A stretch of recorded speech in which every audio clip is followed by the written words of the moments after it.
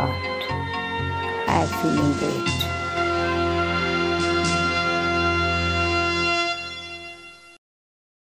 Dear friends, welcome to Godlywood studio once again and to Light of Knowledge.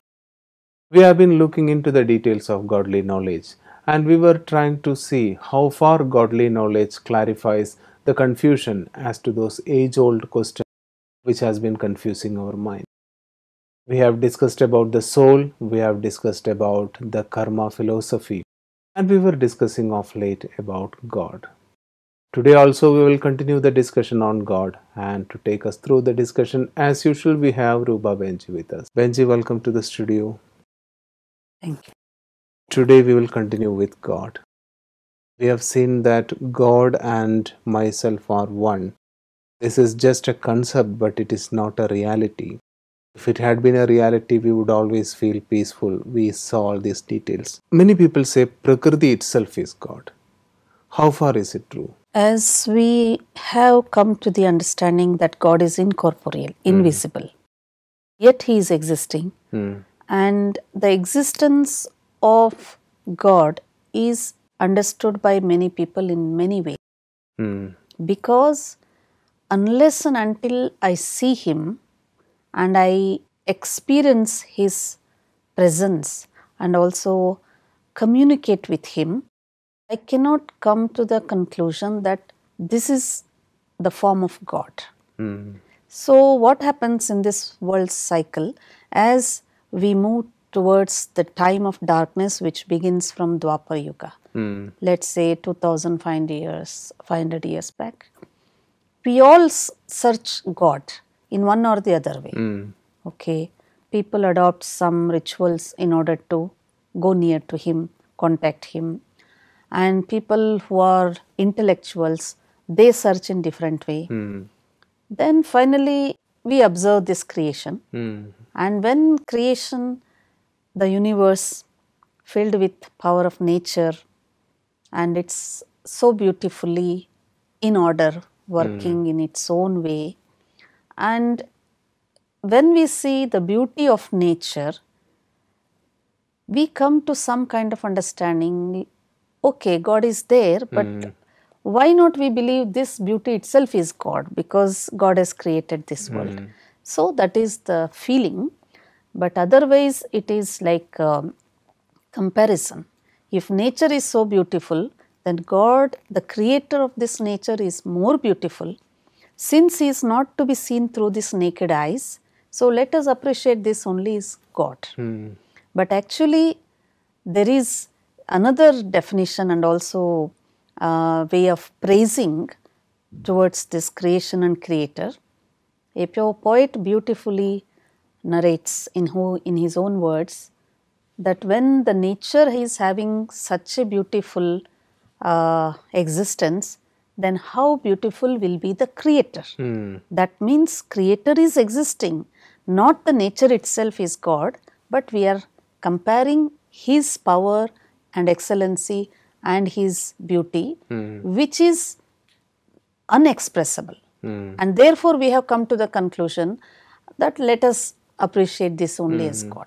So I think these are all theories which human beings has created because the right knowledge was not there. And one more thing here, whenever people get disturbance, they start moving near to the nature, allowing them to go very closer, like going and sitting near seashore, or going and sitting in a beautiful garden, or somewhere near the mountain ranges.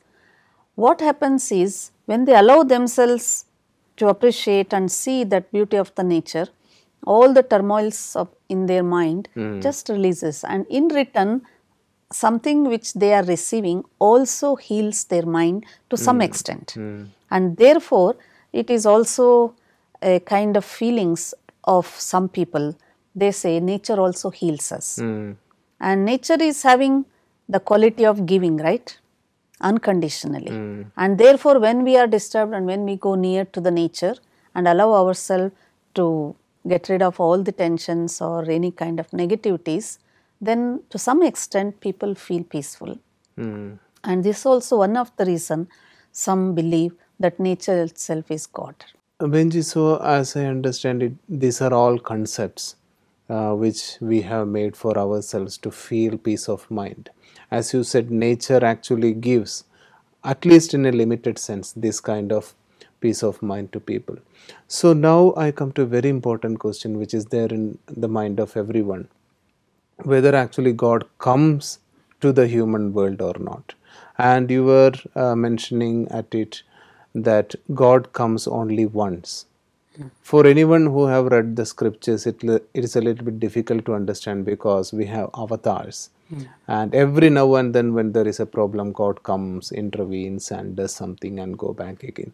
And you say he comes only once. How can we clarify the difference? See, whenever we see somebody with some elevated qualities, we immediately try to compare that person or personalities with God, because godly qualities somewhere we see to some extent.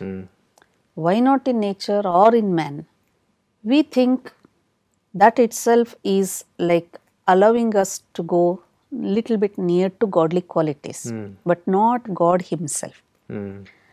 For example, if somebody is very loveful and doing selfless service to the humanity, we compare that person that he is an avatar of God.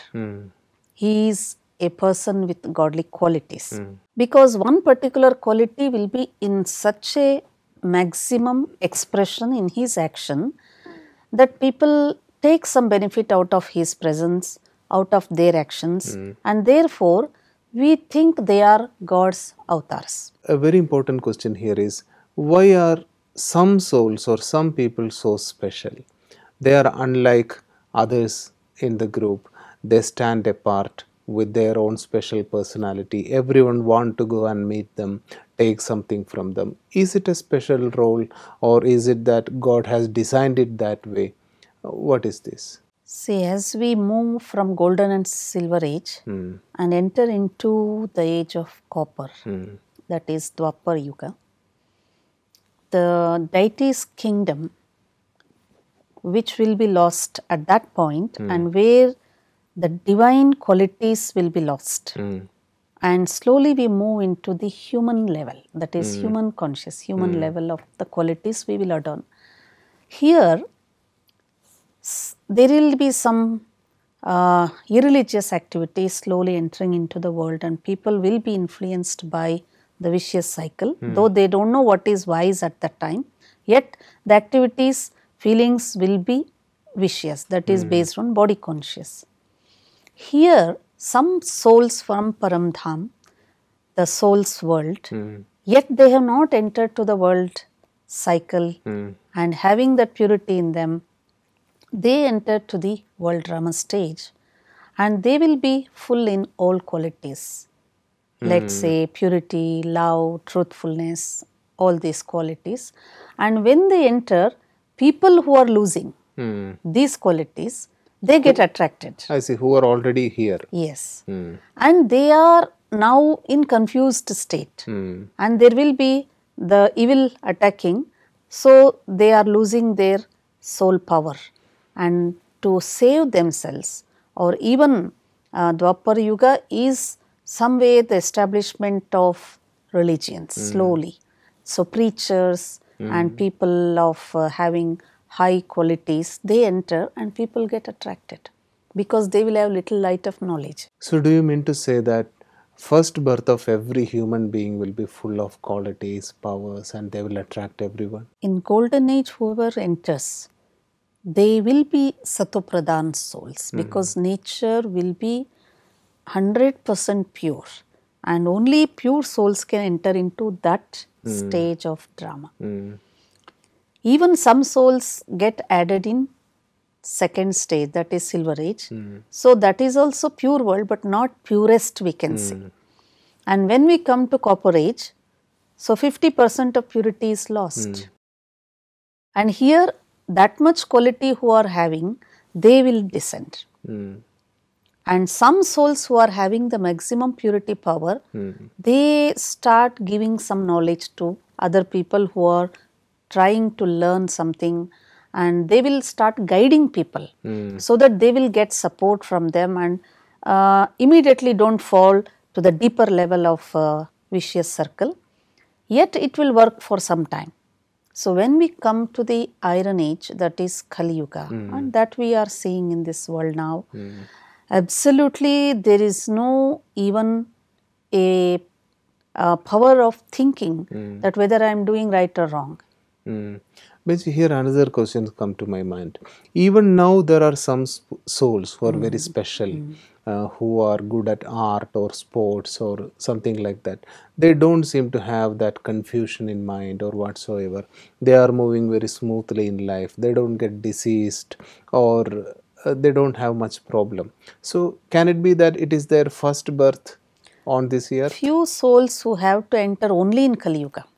But they are coming directly from Paramdham right now, so they will not have any vicious influences. And therefore, according to the law of drama, they have to enjoy the first birth at the maximum from wherever they enter. But their degradation becomes quite fast.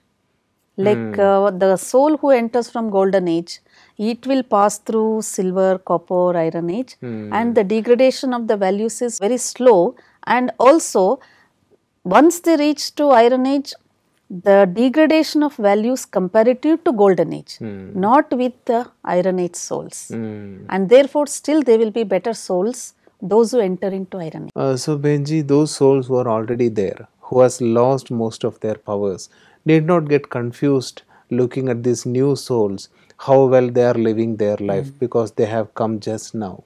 Yes, and their duration of that joy and 100% enjoyment will be very short.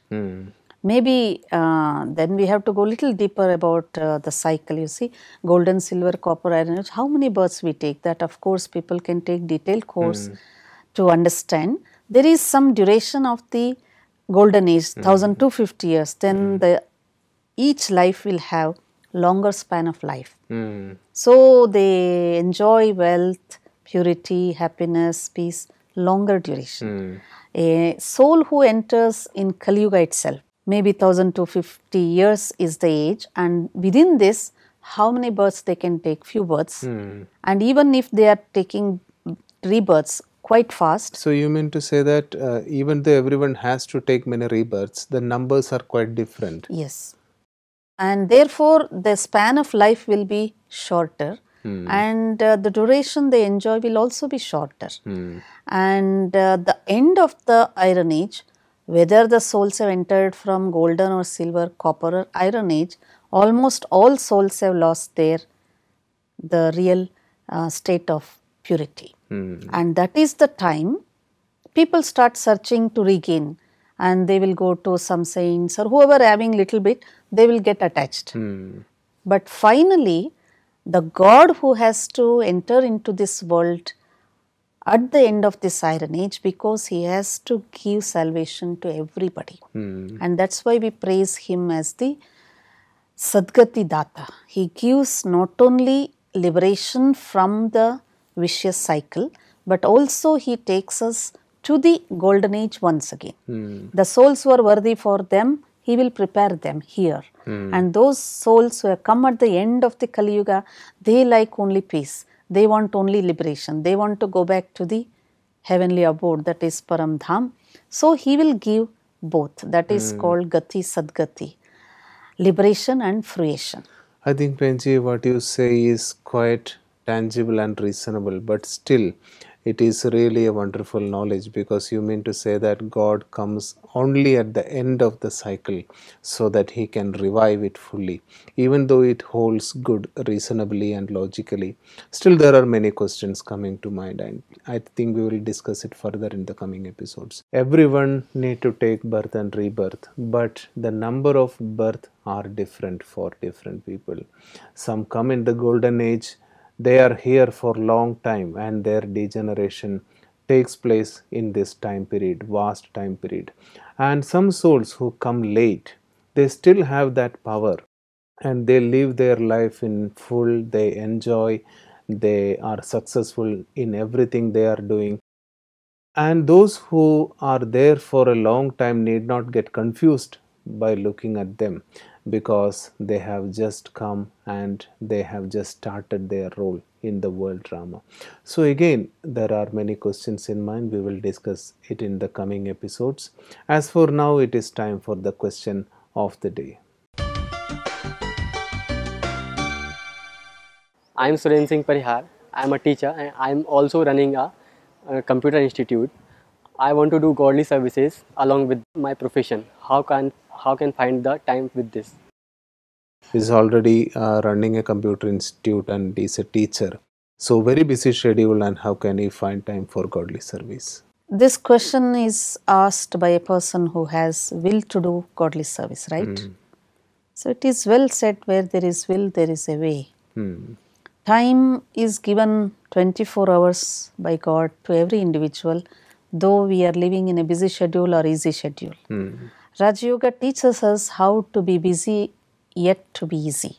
And most beautiful time that we can spend to godly service, early morning they can spend before starting the regular professional work. And service in different ways we can do. Usually they think godly service means we have to come and sit in center and then do service. It is not like that. It is also possible, being in his office, he can serve in many ways. How can you do that? He can impart this knowledge along with computer knowledge, because many students he is coming in contact with, and it's a beautiful occasion where he is getting an opportunity, and he can keep some pamphlets like printed with very good matter based on godly knowledge, which will help the youngsters who are coming for learning. That is also one kind of service. Like there are many teachers who include moral values in their classes. Yes. Like and that. he can make one board in his institute where each day the godly knowledge which we are listening, he can write 1 or 2 points as the essence of that day's lesson. That also helps many people.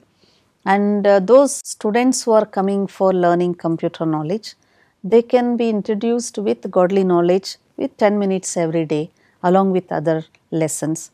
So it's a beautiful profession where he can do side by side both type of service. So in our Brahma Kumaris we have a youth wing, and there are many good programs, and he can chart out little bit time, like say a person is learning for 3 months course, 4 months course, so definitely student will spend little time. So at the end of the course of computer science, he can introduce the youth development programs, and he can invite some sisters and they can also come to the institute and share godly knowledge. So these are various ways, and most important service he can do is, before starting any classes every day, 2 to 3 minutes he can introduce Rajyoga Meditation, which really helps the present youth not only to come up in their life in the platform of computer or a professional job and the knowledge that they are taking, but they can strengthen their inner self. Youth can be guided, because when he is taking care of such a good institution, to learn the knowledge, only youth are coming. And youth are diverted with many distractions, and he can politely, in the way they can understand, introduce some course, maybe short courses like how to keep themselves positive, and also the habit systems and company which they are dragged towards some way where they are losing their positive way of life. There also he can be the guide for them based on godly knowledge. That is a beautiful suggestion, because I've heard that even the government of French Guyana starts every one of their parliament sessions with 3 minutes Rajyoga meditation. So why not we introduce it into all institutions? So that has been a beautiful answer. Everyone can find time for godly service, because we are all coming contact with someone or other on our day-to-day life. So if we can share those points which we have learned, it will be a great help for everyone, because everybody has at least one or other issues. So now friends, let us move into the last part of the session, that is the attitude, virtue and contemplation.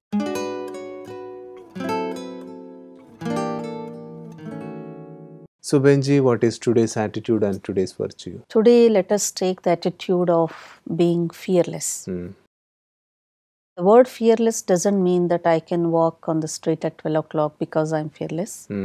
Fearless in the sense with the support of knowledge, which guides me to do accurate actions. Sometimes people get afraid of doing even good things, less they are aware that this is for me what I am doing, and they are influenced by the fellow beings around, and which doesn't allow them to do what they have that ability. So I think developing the attitude to be fearless means I should be very confident, clear, and what I am doing should be accurate. So having the support of godly knowledge, a person can live his life fearless, because sometimes others' actions also create confusion in my mind. And when I am not having clarity in my mind, I get confused, and so many good opportunities where I could have done some good deeds, I lose. So this attitude is, I think, very helpful. And the supportive virtue that we can help ourselves with, that virtue is to be easygoing. Let us not take much attention on others' activity and going on asking our questions in our mind that why. So this also makes me heavy, because people cannot go along with me with my intention and my desire and my expectation, my choice, because they have their own choice and their own way of doing. Let them, I allow them to do what they are. But here, to keep myself easygoing, if I can have the attitude of appreciation, let me appreciate. Otherwise, let me not be involved mentally, so that I can keep my mind easy and also we free. should keep away from criticism also, I think. Yes, because criticism is actually a waste. We are not having responsibility to comment on others' actions. And while criticizing also, what is the benefit I get? I should think about it if I am a wise person. And therefore, again, criticism makes my mind more heavy. Once I criticize, that negative thought has reached that person, and that will disturb him, and he will send the back, and somebody will be ready to criticize me also, because action and reaction goes equal and opposite. When I am criticizing someone here, someone else may be criticizing me somewhere else. He will be ready, or she will be ready, or some situation comes to me where I have to undergo the same. So why should I create that kind of negative situation for me? Benji, that is really beautiful, because criticism is such a disease in our society now that if once we eradicate it, our lives will be really better. It's like digging a pitfall for myself. So this awareness is not there. That's why I'm doing that. I think, Benji, we should have a beautiful meditation on this particular value which you told. Let us sit in a comfortable position. Focus yourself in the center of your forehead and visualize a point of light, the soul.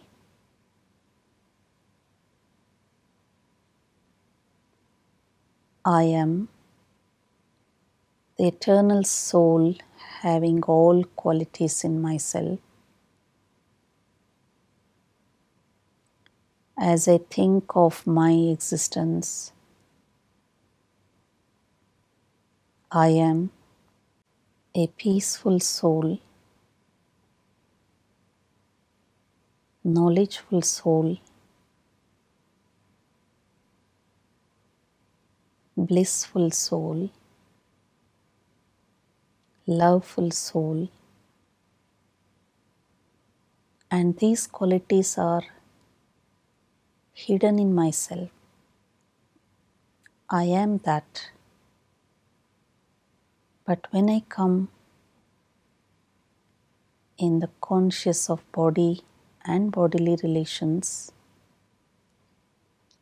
get influenced and forget these qualities which are my true nature. When I see others, let me practice this conscious awareness that there are also points of lights having these values and qualities in them, and this helps me to only appreciate good things in others, good qualities in others. Even others have forgotten that they are souls, but my awareness will slowly help others to gain positive energy, positive feelings, and this spreads in the atmosphere positive energy. With this experience and practice, I can remain fearless and allow others to be fearless. I don't have fear of anybody's criticism, or I don't criticize others, because I practice to be in my true awareness of soul and see others with those qualities which are in the soul. Om Shanti. Thanks a lot, Behenji, as usual. You have taken us through the discussion and now the meditation was so beautiful. Thanks a lot once again. Thank you. Dear friends, as usual, every day we look at one or other points of godly knowledge and we are trying to see how far it will be helping us to remove our problems. And godly knowledge is such that we need to give a little bit of time for regular study. At least half an hour a day will do, but regularity brings result. And all we want is good result in our life. So continue with us in this journey. Any questions, any doubts, any suggestions, please write to us, email us, or call us in our number. And until we see each other in the next episode, it is a goodbye from all of us in the studio.